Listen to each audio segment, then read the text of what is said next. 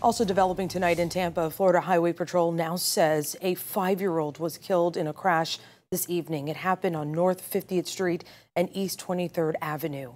Troopers say the child was riding in the backseat of a truck without a seatbelt when the driver made a right turn on North 56th Street.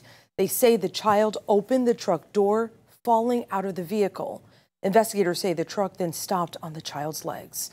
The driver and child's father were able to flag down a nearby Tampa officer and take them to the hospital, where the child later died. Troopers say at least 2 other children were also in the car, restrained in car seats. Right now, it's unclear if the driver or child's parents will face charges.